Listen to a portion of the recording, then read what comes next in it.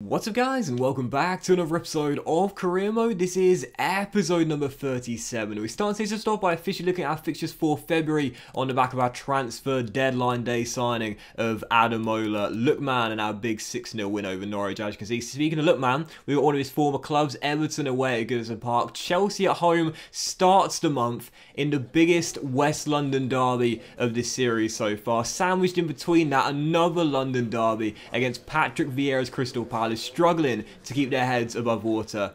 And then we only end the month with an FA Cup last 16 clash. Yeah, you know, nothing too serious. Yeah, last 16 of the FA Cup, a chance to reach the quarterfinals for the second year in 3. We're away, Kenilworth Road, Luton Town. For the first game of all 4 in today's episode, it was indeed, as I referred to it there, the biggest West London derby of this series. And I'm not over-exaggerating.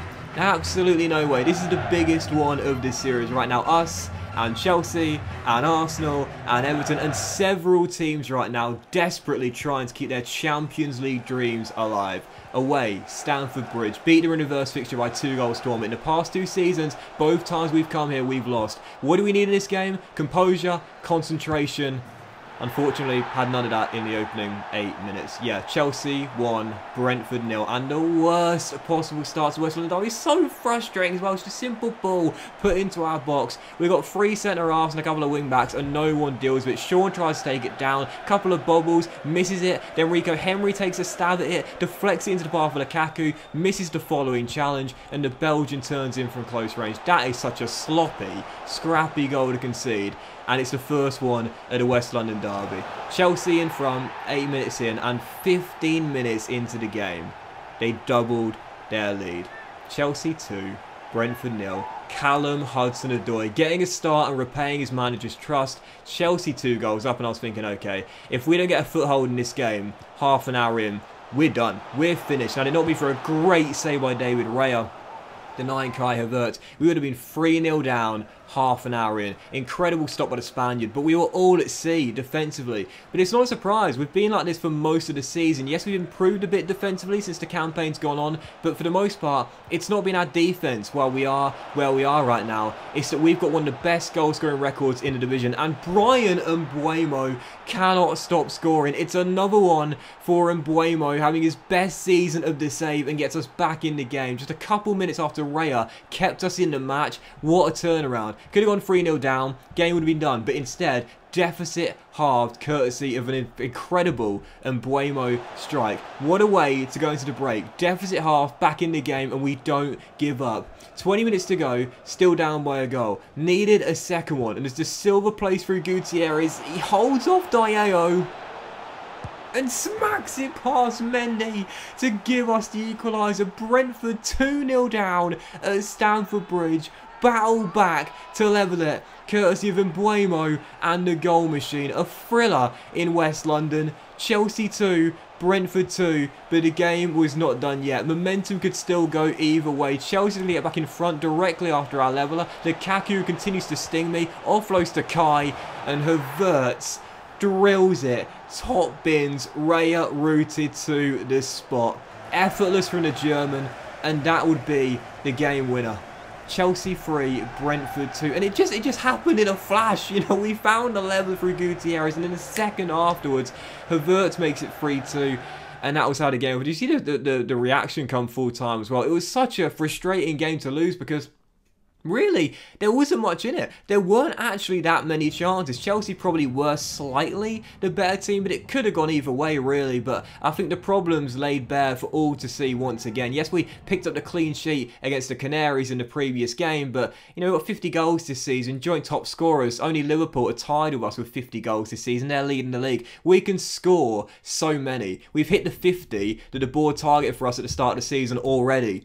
But it's defensively that I just cannot cope at times in this game. 3-2 the final score. Chelsea win the big one, and we drop to 7th in the table. And after that, the English FA said, mate, do you want the England job? And I was like, go away, for goodness sake, mate. I'm trying to qualify for the Champions League. I ain't got time for this. Call your ex, see what Gareth's up to, because I ain't got the time for this. I'm trying to get Brentford in the top 4. So following game, drop into 7th, Crystal Palace, another London derby. Right now in 16th place, struggling to keep their heads above water. Well, 7 minutes into the game. It's 3 goals in as many games for Brian and Mbeumo. Coming alive, I've talked about it. Transitioning takes a long time. You've got to be patient and you've got to trust the process. And Mbeumo is now coming good in that attacking midfield role. Opens the scoring, kneeing in a Stanley Young cross. And then 8 minutes after the restart, this is a really scrappy goal. But he doesn't mind how they go in so long as they do. Ivan Toney still leading the race for the golden boot. Ships it into the back of the net. Brentford 2,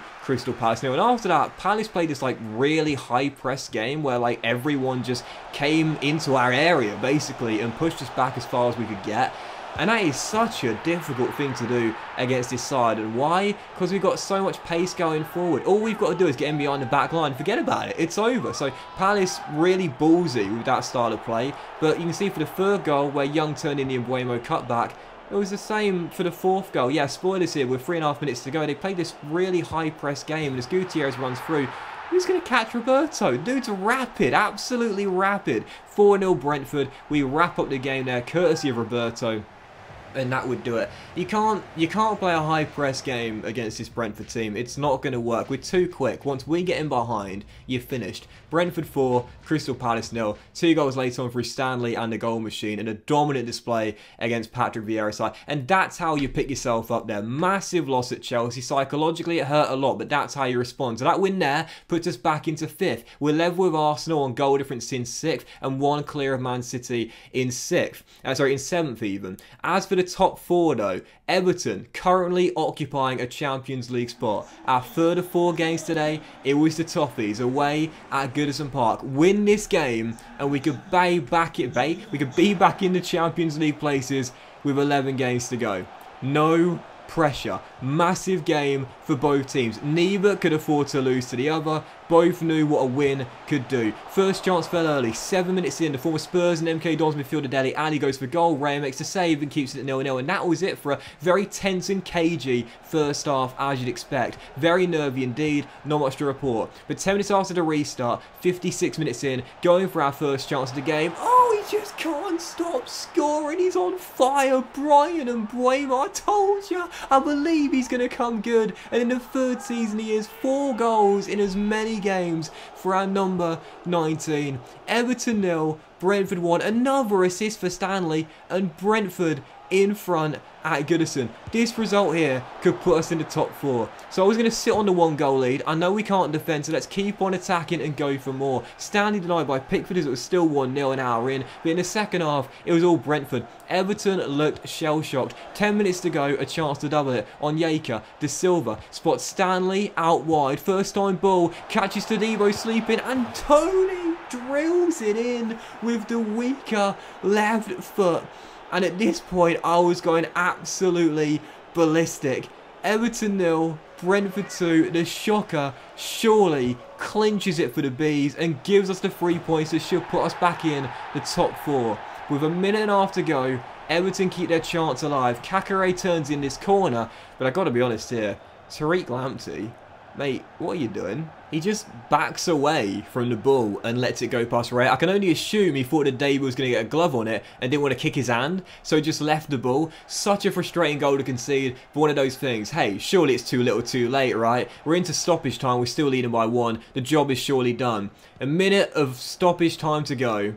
Fagan Walker off the bench, brought on to secure the points. Oh, no, no, no, no! Absolutely choked it. Absolutely bottled it. Everton put me under pressure. I tried to pass out with Fagan Walcott. The pass deflects. Moreno finds Diaz. And Dele Alli, who missed a golden chance in the early stages, doesn't miss twice. Absolutely fuming with myself. Just hoof it, hoof the ball. Why didn't I hoof the ball? It's one of those moments where like I saw it coming as soon as it happened. You know what I mean? As soon as I went to release the ball, I was like, Okay, this is going to deflect. Everton are going to get it back. Everton are going to score. And I had no one else but myself to blame. I can't believe it. Absolutely choked it. And you know me, man. Like, I don't rage. I don't get frustrated. I don't get angry. This was the exception. I was absolutely livid with myself at the end of this game. I literally gripped the controller so much. I thought I was going to break it. I thought I need to order a new one. But thankfully, it's okay. But my feelings weren't. I totally choked it and got no one else but myself to blame. Trying to play out with the back from Fagan Walcott. Just hoof it. Hoof it into the stands. Hoof it into Rose Ed instead. Gifted Everton one late chance. They took it. 2-2. And what a throwaway. One of the biggest bottles of this series, if not the biggest bottle so far. We should be in the top 4. Instead, the draw keeps us outside of it. So following game, Championship side Luton Town away, Kenilworth Road, FA Cup last 16. Just one win in our last 3 games, but a chance to reach the last 8 for the second time in 3 years. And yes, 5 minutes in, I wanted redemption. I don't know if you guys are the same as me, but like when you've come on the back of a result where you either bottled it, or you should have won but didn't, or you lost badly, you just sort of play with like fire and look for revenge. This was just one of those games. 5 minutes in, Ademola Lookman, first goal for the club since signing on deadline day, and then 31 minutes in, oh, get in, baby. Daniel Wass in his final season in pro football, retiring at the end of the year. First goal in a Brentford shirt. Waits until he's about to retire before getting it. But what's that old saying? If you're going to score your first goal for your new club, make it a memorable one. One of the goals of the season. No doubt about it from the vet. I love the Dane, man. I'm gutted he's retiring. Barely gets a game nowadays. When he does play, does really well. But gets our second goal. Tune it up. And then just past the hour mark, a chance to make it 3. Jay Jones off the bench. Sends it over the top. Ivan Toney runs onto it. And the former Peterborough strikers link up together. Toney assisted by what was supposed to be his protege, runs onto it and drills it in on the half volley. Luton 0, Brentford 3, and that would do it. So just like in the Crystal Palace game, going for revenge on the back of the poor result in the last one. Big 3-0 victory, and there it is. We celebrate come the full-time whistle. We are into the FA Cup quarter-final for the second year in 3. Heading in to the last 8, come the full-time whistle. We all played on the Wednesday night, so I saw the scores, and I saw that there are a couple of Championship sides still remaining. Sheffield United, who just knocked out Spurs, and my team Millwall, who just thrashed Gillingham. And I was thinking, surely we've got another lower league side again. Surely it ends here in the quarter-final. Surely, well, who have we got in the FA Cup quarter-final?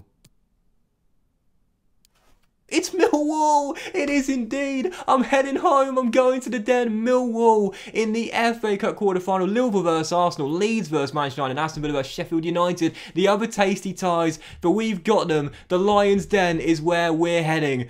It's going to be a tough one though. Millwall have got a great record in the FA Cup in the past decade or so. Couple of Wembley appearances, really good runs, and now we've got them. The Lions, Millwall in the FA Cup quarter-final, and a chance to reach Wembley. But that went this episode of Career Mode, guys. Big thank you for watching. If you enjoyed, please drop a like. Much love to you all. Have a fantastic day, and I'll see you for that next episode. The FA Cup quarter-final, the London Derby at the Lions' Den, Millwall, very soon.